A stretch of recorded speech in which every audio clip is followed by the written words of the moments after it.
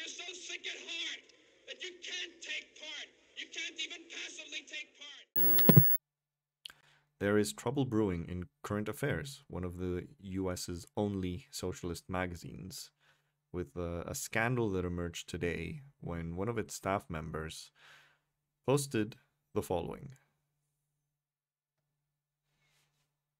Dear comrades, we, the former full and part-time staff, write to you with deep sadness and disappointment about recent events that have occurred at Current Affairs. On August 8th, Editor-in-Chief Nathan J. Robinson, author of Why You Should Be a Socialist, unilaterally fired most of the workforce to avoid an organizational restructuring that would limit his personal power. Yes, we were fired by the editor-in-chief of a socialist magazine for trying to start a worker co-op. Ooh, this is not good. I'll skip this bit, but when we finally got around to discussing organizational models during a Zoom meeting on August 7th, Nathan became agitated. He insisted that in our attempts to set shared internal values, we were disregarding his vision for Current Affairs as published in the first issue. There was a palpable shift in his demeanor, and he behaved in a hostile manner throughout the rest of the conversation.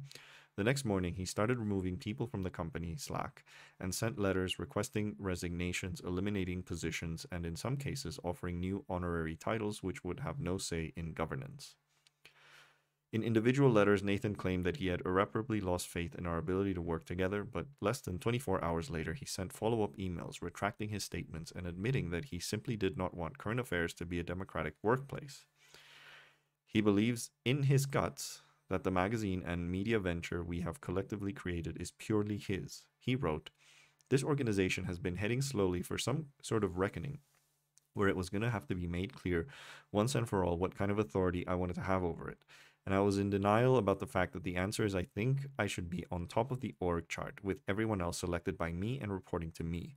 I let Current Affairs build up in a sort of egalitarian community of friends while knowing in my heart that I still thought of it as my project over which I should have control." Anyway, this goes on for a bit, but that's really the important part. And this is very bad for optics. Really, really bad. Because Current Affairs and Nathan Robinson have been full-throated supporters of worker ownership, and in fact have very much criticized liberals for not supporting unions and not supporting other forms of worker representation.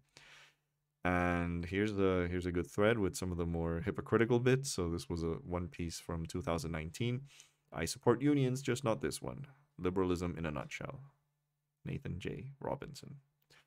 So kind of the same, I support worker ownership, just not in my pet project. This essay includes the line, "This is frequently what leftists are referring to when we rant about liberals, people who want to be good but aren't invested in the political projects that make the world better." And he has tweeted this same year, just a couple of months ago. "Imagine if you controlled your workplace and could decide how the money was spent and your boss was an elected leader rather than a feudal tyrant. What horror." So, yeah. The optics, like I said, are absolutely terrible because no one likes hypocrisy on this magnitude. And, I'll be honest, from an intellectual perspective, I had a lot of respect for Nathan Robinson. I think he was a very good writer. I really enjoyed his debates with Glenn Greenwald, which I agreed 100% with his position on that particular issue. I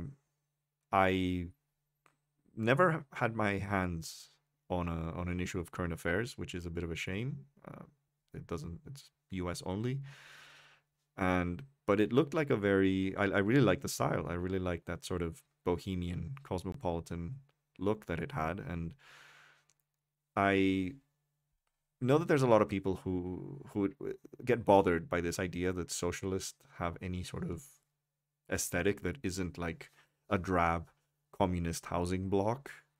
And I think that's just wrong. I think Current Affairs did a good job of sort of promoting the joys of socialism just by its mere artistic style.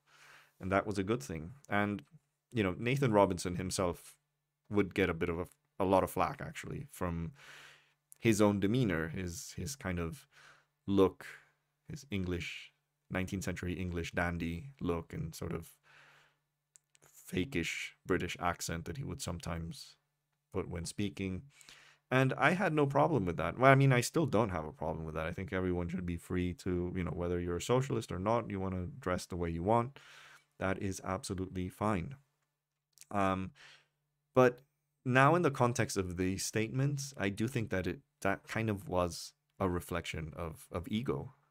And the difference between Current Affairs and I guess its main, I wouldn't call it competitors, because that was also one of the good things about having two socialist magazines in the US, that you got a sense that they weren't competitors, but were leveraging each other. And I'm talking about Current Affairs and Jacobin.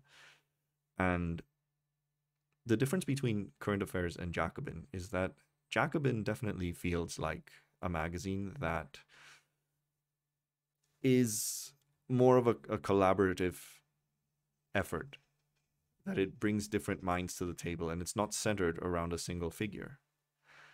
Whereas Current Affairs was indistinguishable from Nathan Robinson, and Nathan Robinson was indistinguishable from Current Affairs. And I think in the long run, it's really hard to separate the image of, the public intellectual that leads it with any kind of attempt to decentralize it. So I'm not surprised that it ended this way. It's sad, but I'm not surprised. I think it was definitely more likely to happen in Current Affairs than in Jacobin, precisely because of this. And it goes to show you that things like worker ownership can't be left to the whims of an organization or a company. These are things that need to be enshrined in law. This could have been very easily avoided if, from the very beginning, Current Affairs had an ownership structure that led towards worker ownership. And I'm talking one in which, for example, every year a certain percentage of ownership would be shifted to employees. Say 5%. That means in 10 years, you become worker owned. Well, after 10 years, you become worker owned. And this would have solved the problem, I think, quite easily, because workers would have known that it was on a road to worker ownership from day one.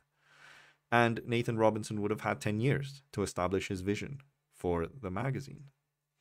So I think it was a mistake that this kind of ownership structure was not set from day one. And I also saw, I recall a video, I couldn't find it, where he was talking about Current Affairs practically as if it was a worker co-op, which now it's become clear that was a lie. So yeah, ownership matters. It doesn't, like, what you hear here about Current Affairs being, a group of friends working together, that's all fine. But in the end, ownership matters. That's why it's so central to the socialist project. And it's incredibly hypocritical that an organization that promotes these values doesn't operate on them.